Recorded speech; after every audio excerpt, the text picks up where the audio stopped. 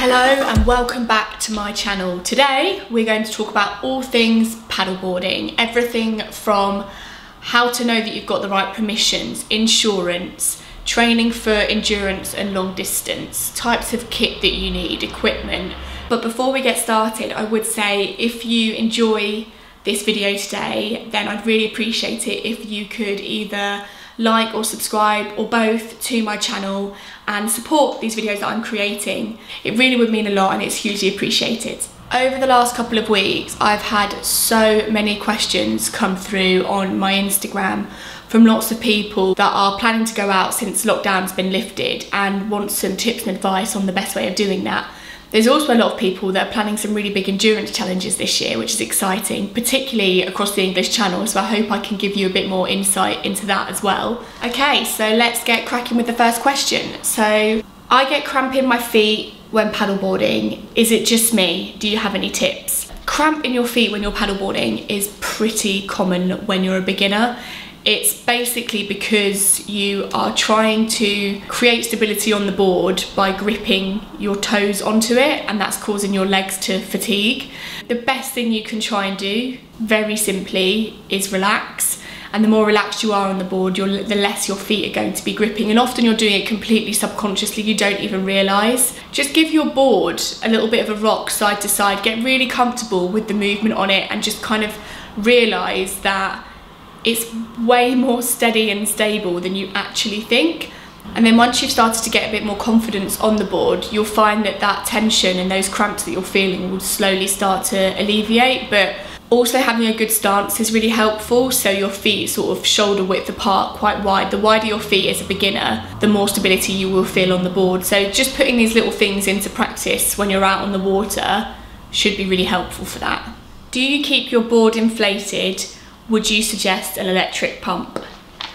I don't keep my board inflated purely because of space. I live in a little flat, so keeping it in my flat would take up pretty much all the room I have. So every time I go out, I inflate it and then deflate it at the end. I have used electric pumps before on plastic patrol cleanups because we're pumping up 15 to 16 boards in a couple of hours. I would say though, if you are going out to do a paddle and you've just got the one board to pump up, it's actually a really good warm up. I know when you're trying to get it up to sort of like 18 PSI, that last little bit can be quite tough, but I think it's a really good way just to activate a lot of the muscles you're going to be using. So if you've got a lot of boards to pump up, I can understand why you want an electric pump, but if you're just doing it for yourself to make things a bit easier and quicker, often it's not much quicker than actually just doing it on your own, and it's a really good way of just getting your body kind of moving and ready for a paddle as well, so don't be lazy. What's the best board for a beginner or a good starting board? Good question, and people ask me this a lot about the types of boards that they need. So I would say for a beginner, just an all-round board. Something quite wide, about 30 inches, is pretty good. The wider it is, the more stable you're going to feel. And between about 10 and 11 foot as well. But obviously for a lot of people, the choice of board that they make will be very dependent on price. Honestly, I think it's really worth looking online on Facebook forums and groups to see if people are getting rid of their beginner boards as they upgrade onto sort of more advanced boards, or at the end of the SUP season, say end of September, beginning of October, a lot of clubs will sell off some of their old kit and you could probably find a good deal there. The reason being is that it's really easy to outgrow a beginner board. Over even just a few months, if you're out quite often on the water, it will slowly start to become quite sluggish, and you'll know when you're ready to upgrade to something more advanced. So I would say don't spend a lot of money buying something brand new as a beginner, and wait until you're a bit more confident and a bit more advanced on the water, and invest a bit more on a better board when you go for sort of a more intermediate advanced level. But definitely where you can, I would say go and use a second-hand board. Do you use UV protection on your paddleboard? I personally don't use UV protection on my paddleboard, I never have, and that's just my choice. For me, if it's sunny and hot, then, and I'm not paddling, then I'll just put my board in the shade or cover it up. One thing I do is just release a little bit of the air, reduce the PSI a little bit. But otherwise, it's really down to what you want to do. If you want to put some protection on there, I don't see it's a problem. I don't think it damages the board in any way, but it's just not something I've done, so I can't really give huge amounts of advice on that. Okay, what are your favourite paddleboarding clothes to wear? My paddleboarding clothing choices are probably a little bit unorthodox, but I'll tell you what I do anyway. So in terms of my footwear, I love paddleboarding bare feet. Even when it gets a bit colder, I've kind of just become immune to the cold really, I think, with it. Apart from when it's freezing, that's different. I'll always wear booties, but we'll come on to that. But when it's warm and it's kind of bearable temperatures, I just really like the feeling of my feet being rooted on that board, and like sometimes the water being on them. It just makes me feel more connected to nature, and I just feel more stable on the board. It's just what I've always done and what I'm really comfortable with. And I know a lot of people also enjoy paddling that way. When we do our Plastic Patrol cleanups, I ask people just to come in trainers, so something with a bit of a grip that they don't mind getting wet. The time that I think it's a bit different and you really need good solid footwear is in winter, because when it starts to get really cold, the first thing to go are your feet and your fingers, and as soon as they're cold, it's game over. You might as well just go back, because you're just cold through and you can't warm up again, and it's only going to get worse. So make sure that you've got really good neoprene booties, about maybe 5mm thick for winter paddling, and the same for gloves as well, if you can get some good gloves. Otherwise, I'm a barefoot convert, so I'll always tell you that's my favourite. And you haven't got to buy any equipment, it's free. Generally, I like really loose, breathable clothing, and I don't think there's very much out there specifically for the paddleboarding community. And when I'm doing sort of long distance endurance paddles and I have to wear a wetsuit, I find that it really chafes under my arms and it can be quite uncomfortable.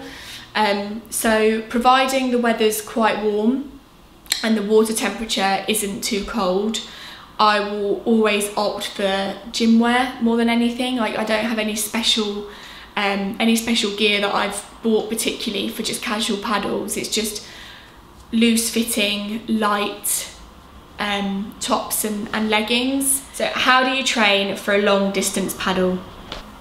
Pack in the miles. There is no better training for endurance paddling than going on the water and paddling for a long time, because you're just building up that muscle memory with every stroke you're taking.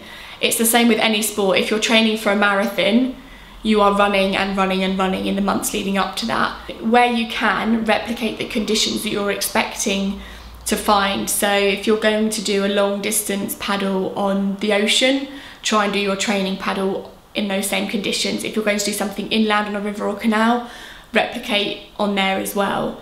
In terms of gym work, core is a massive part of it. A lot of people ask about arms and abs. Actually, what you need to be really focusing on is your glutes. A lot of where you're activating from, and a lot of the power in your strokes and your paddles is actually coming from your butt, not from your arms. Your arms are just kind of anchors, they're just hooks, so that you can make that paddle movement. But actually generating power is coming from the biggest muscles in your body, from your bum. So yeah, lots of squats probably for that one. But generally just all round strength and conditioning is really important gym work. But I would say over anything, it's just getting out on the water and just getting comfortable with the environment that you're going to be in. Why does paddleboarding look so much easier than it is? Probably because you're looking at Instagram, and on Instagram everybody puts up pictures of them standing and smiling, often with crystal clear waters and white sandy beaches, and it makes paddleboarding look very relaxing and very aspirational. And sometimes it is that, but when you start throwing in tides and currents and wind speed and wind direction and everything else that could possibly make paddling a bit harder, all of a sudden it becomes a much more challenging experience. And I think the great thing about paddleboarding is it can be as easy and as difficult as you want it to be. It can be as slow and as fast as you want it to be. I think it's easy and it's accessible for a lot of people, but I definitely think that there is a little bit of misconception around how easy it really is. Where do you get access point information when you're discovering a new route? That's a really good question, and there's no one single way of doing it.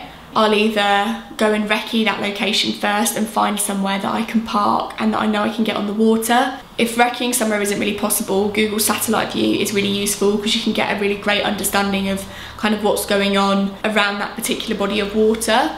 Speaking to local paddling groups or finding communities online in that area that you're looking to go to can be really useful and give really good tips and advice about how to find somewhere to launch. I think that's one of the hardest parts, is when you're trying to find new places, is where you can legally and safely access the water from. Joining clubs versus casual sup, what are the pros and cons?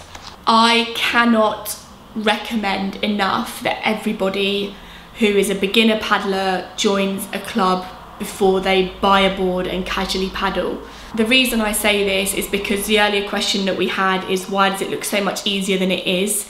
There is a massive misconception around how easy paddleboarding is, and I see all the time people out in conditions that they shouldn't be in, holding the paddle wrong way round, without the right kit and equipment on, their posture's all wrong, their technique's terrible, and they're in quite dangerous conditions, but they just don't realise it because they haven't done any formal training beforehand. The rise of these challenger boards, these really cheap boards that you can get, has meant that people have just kind of gone online and bought something and then they'll just take it out to their local river and off they go. I don't think it's the safest way of doing it, and I think as this sport grows, we have a responsibility to make sure that it grows safely. And if you're going to be paddleboarding, then learn how to do it properly from people that are qualified and can teach you. That's what instructors and schools are there for. It's great to go out on your own and casually paddle, and once the basic foundations are in place, by all means go and explore. But also, when you go to a club, you're entering into a really amazing community of people that are also paddlers, that can give you tips and advice on what to wear, what to buy, where to paddle, all the things that basically you're asking me now. And there's people there that I'm sure would love to come on your casual paddling adventures with you as well and explore with you. So it's a great way to meet new friends and sort of turn your hobby into something a bit more sociable as well. What are the rules to paddleboarding in London? Can I paddle anywhere? The short answer is no, you cannot just paddleboard anywhere in London or anywhere in the country. There's a lot of private waterways around this country that aren't under the jurisdiction of the Canal River Trust, the Environment Agency, and other more well-known water authorities. So you really do need to go online and do a bit of research before you start paddling somewhere new. A lot of the canals in London are managed by the Canal River Trust, so providing you're insured, they're generally fine to paddleboard on. Please make sure you've done your research on where to paddle and that you're not accessing private waterways without the required permissions. In London, you've obviously got the River Thames, and that's a huge, quite volatile body of water. It's got a big tidal range, there's a lot of boat traffic on there, and there's something called the Tideway Code that you need to stick to if you're going to use it. So there's 2 qualifications that you can get for paddleboarding on the Thames: the TSK level 1 and the TSK level 2. The TSK level 1 will allow you to paddle down to as far as Putney Bridge, and the TSK level 2 will allow you to paddle down as far as Chelsea Bridge. And it's really important that you've got these right qualifications because they've been developed under the guidance of the Port of London Authority, who manage that stretch of the Thames, and it is tidal and it is dangerous.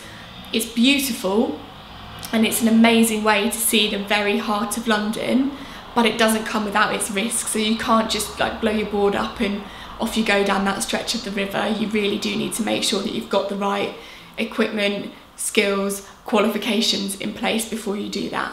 How to crack a pivot turn without falling off.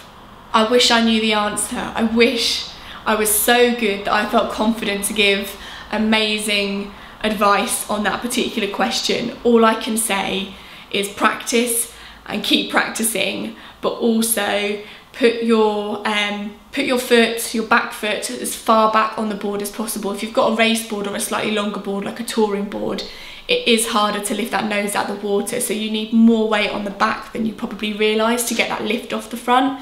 Once you've got that lift off the front, it is much easier to make that pivot. We have our own boards, where's the best places to go in London. I really love Regent's Canal, particularly around the Little Venice area. I think it's just beautiful and it's where I've spent a lot of my time paddling. I don't want to do a shameless plug, however, this is my book and it is a guidebook to paddleboarding around the UK. It includes, I think, 3 routes around London, my favourite ones, which are Regent's Canal, which I've just mentioned, but also a route around Richmond and Kingston on the Thames, which is beautiful.